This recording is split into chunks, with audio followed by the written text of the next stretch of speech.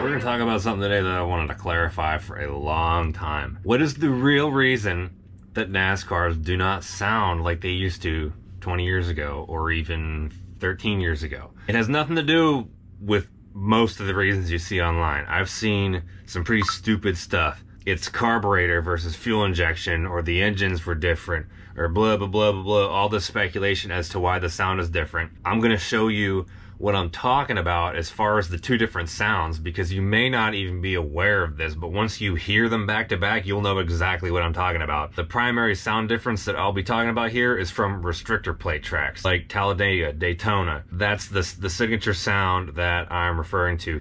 And it's not boom tubes either. I know what you're saying. Oh, it's the boom tubes, it's the boom tubes.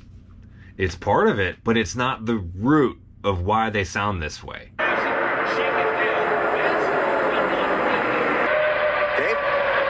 Guys, he was racing with leader, his team.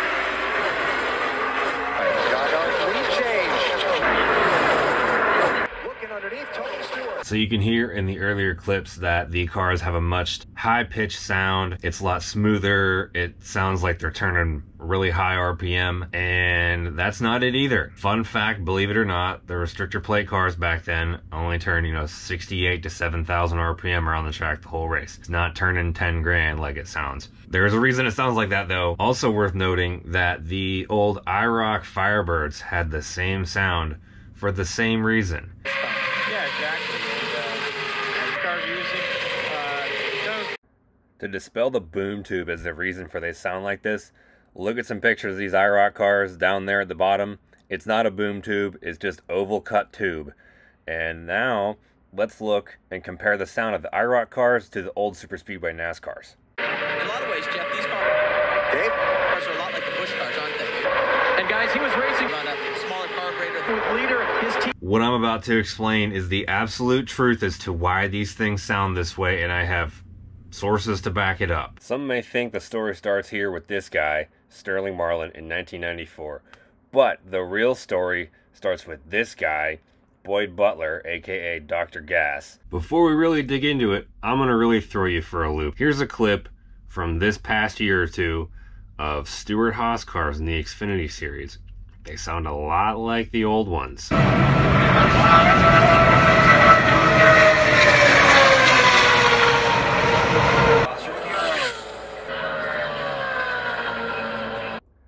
Dr. Gas invented the boom tube, but the boom tube is not the sole reason why those things sound that way, obviously, because the IROC cars didn't have them. Neil's Bonnet car's upside down here in Talladega in 1993. It has boom tubes, and it doesn't sound like that, because that cool sound didn't start until Sterling Marlin in 94. Now this clip is from 95, but you get the point. The announcers talk about it. You hear him as he goes by? Yeah. That's a different sound than you're used to hearing with a stock rate. This thing just sounds fast, doesn't it? It does sound fast. It sounds like it's got a turbocharger or something. Yeah. Now here's Clint Boyer's car upside down at the 2007 Daytona 500. You can see what he's got going on there.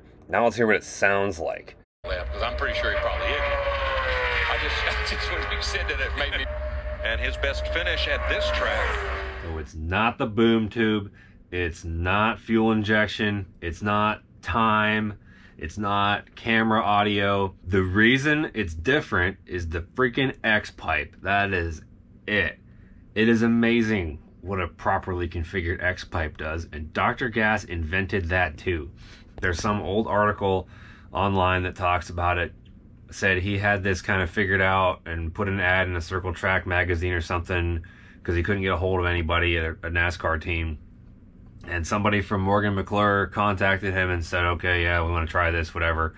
They put it on a car and it made like 4 more horsepower. At a restrictor plate track, that was a ton. And he ended up winning 2 races in a row like that. It made a huge impact. And then the IROC series, they contracted Dr. Gas to build the exhaust for them too, just because it sounded cool. I actually talked to the guy who owns Dr. Gas now. They still are in business. They still make these things. You can buy it from them. I'm going to be using their stuff at my Monte Carlo, and I actually got into contact with them because of the experiment I did with my Escalade, which is pretty cool. 100%. just the X-pipe, because the IROC cars have an exhaust system that looks like this. There is no boom tube on the end. It's just the exhaust comes off the header, takes a hard 90 into the X, and then shoots straight out with pipe. That's it. Now, I'm not really up to date on the current happenings of NASCAR. I don't actually watch it. I used to go to races all the time when I was little with my dad, but the real reason I'm making this video is because I'm just an exhaust sound nerd. I just geek out on this stuff. And man, when I hear those IROC cars from that camera at the beginning of turn 3 at the end of the backstretch at Daytona, I've watched entire IROC races just because I like the way they sound. Like when that camera angle comes in and they pan down the backstretch like that, I just get chills every single time. I'm a little bit obsessed with that sound, and the science behind it is just so dang cool that I have taken the quest to duplicate that in my own personal cars, which is why I have dug so deeply into this. I just think it's cool. I'm just a nerd about that. If you're an exhaust nerd and you've never seen my channel before, welcome to the Thunderdome. This is where you want to be, because I have actually got some pretty cool stuff in the works as far as duplicating and digging out that sound on my own stuff, mostly my Monte Carlo, but we did a little bit of experimenting on my Escalade. It's not the same because my Escalade is turbocharged and there's like probably 7 feet of pipe before the X-pipe actually happens. Oddly enough, it still sounds very, very similar to this.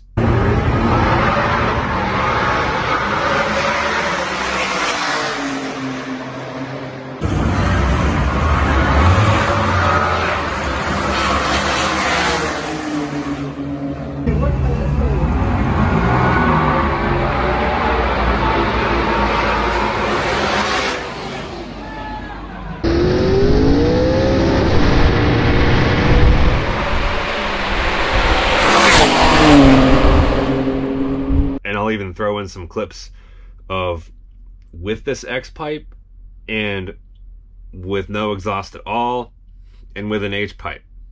You can hear the sound difference. It's very distinct.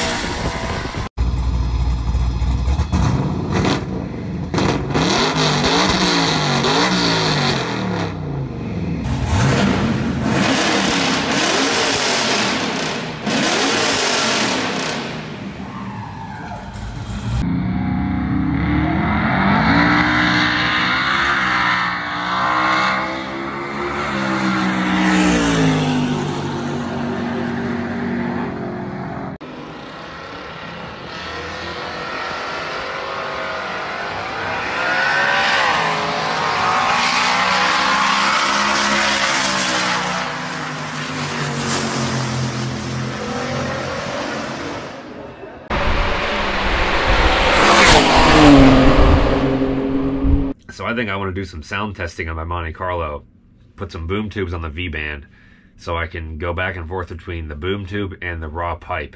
That's what she said. I want to science this out for myself in person because I just think this is super interesting. And there is so much more that goes into this that I have not talked about.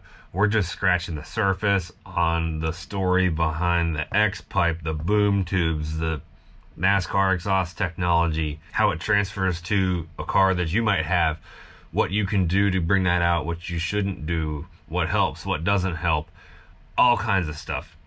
These Dr. Gas is a wealth of information, super awesome dude. I am super pumped to be doing stuff with them because literally, you know, my entire life, coolest sounding car out there was a freaking NASCAR, and there wasn't anything like firing up the TV and hearing those cars go by at the, you know, that turn 3 camera. Now, the races I went to did not run this X-pipe system, so I've never actually heard this in person. I really want to, though. It's gonna happen.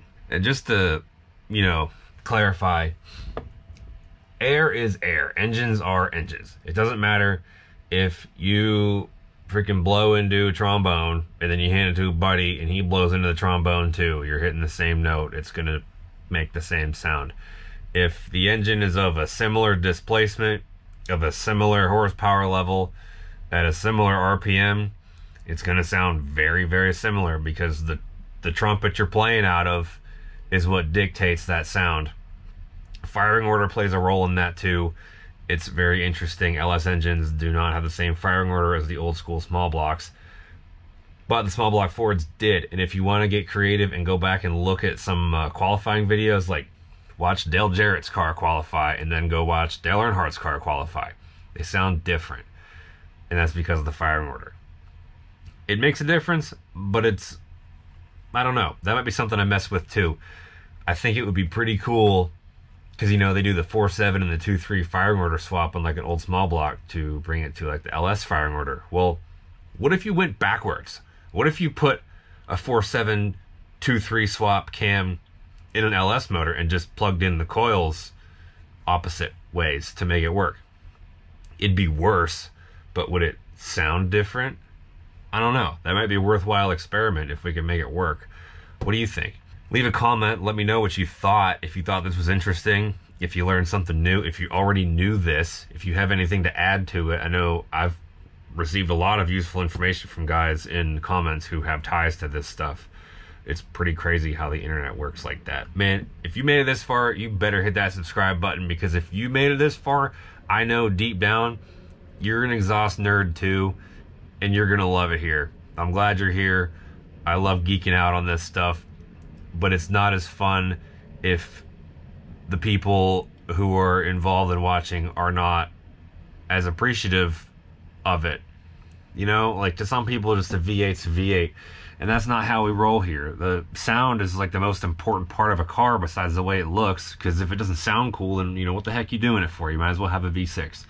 I said what I said. V6s sound like garbage. Make sure you do all that fun stuff. Check out my website, stapletonautowworks.com, for shirts. Don't have hoodies yet, but I will. And, you know, helps them put diesel in the tank. So go hit that subscribe button. Check out the website. Pet your dog. Go make some cool noises. Drink lots of water. All that stuff. We'll see you on the next one.